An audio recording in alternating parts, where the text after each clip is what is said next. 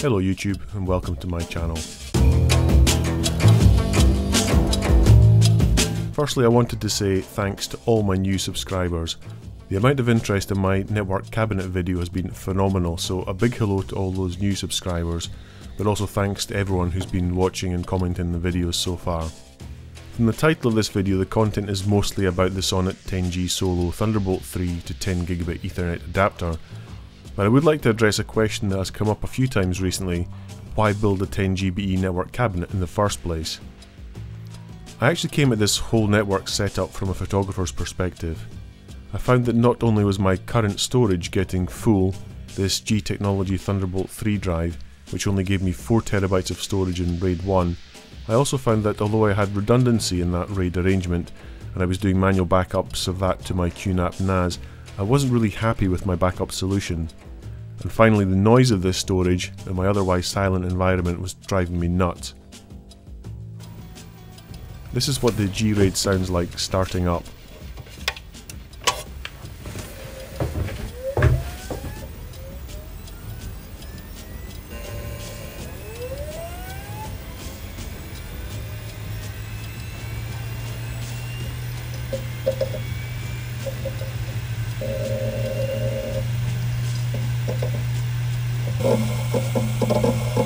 And this is a slightly closer microphone on the G-RAID during a time machine backup. You get the idea.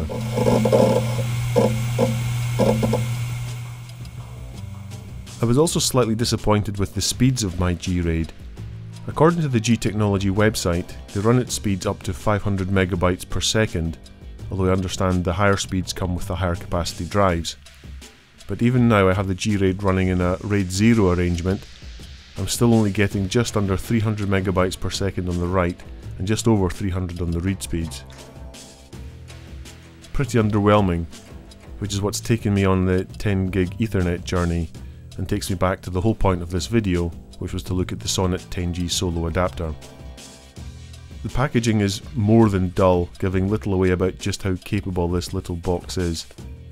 While I do a very quick unboxing, I wanted to mention that I had been watching 10GB technology develop, and I was originally considering the Sonnet Twin 10G, which offers two 10G base T connections which would have allowed me to play with link aggregation.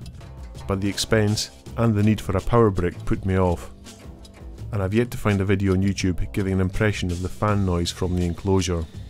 I also considered the Akitio Thunder 3 10G adapter. Only one 10G base T port this time, but bus powered and fanless. And I probably would have gone for one of those, but then Sonnet released the Solo 10G, which offers very similar specs to the Akitio, but was over £100 cheaper. It comes with a very brief setup guide, which contains one important point which I will return to later. Once you get it out of the cardboard packaging, you can see it comes with a network connection on one side, cooling fins round the side and top, and then a captive Thunderbolt 3 cable. This was the only thing that concerned me about the Solo, and although I found a couple of videos on YouTube about the device, none of them looked at this in any great detail. So in the spirit of most of my YouTube videos, I had to make one about it myself. Sonnet actually offer a cable changing service at the factory, so there is a good chance that taking a T10 Torx driver to the device will invalidate your warranty, so check before opening it up. Excuse the too thick cable ties around it, this is part of my wall mounting solution. To free the cable, I just loosened the two fairly tight Torx screws,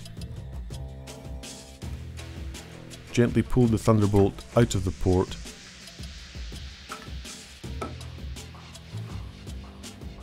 then moved the plate back to a thinner part of the cable and slid it off.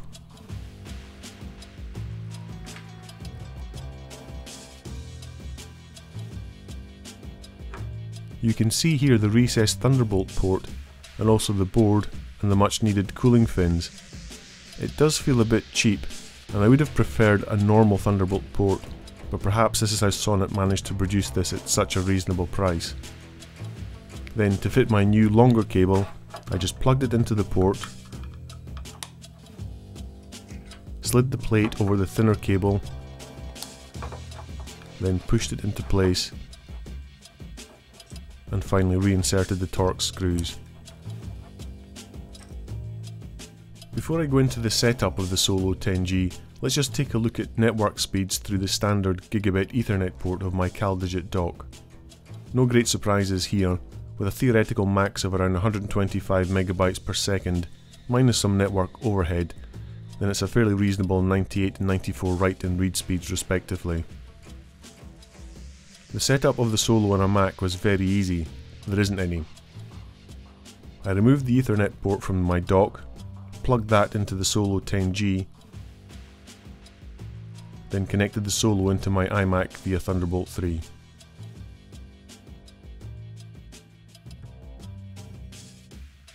Now, even just trying the same speed test as before, to the gigabit Ethernet connection on the Synology NAS in a RAID 6 environment, I'm already seeing modest increases in both read and write speeds.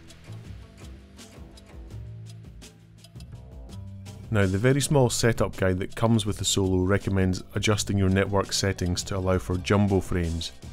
But before doing that, let's look at using the standard maximum transmission unit of 1500.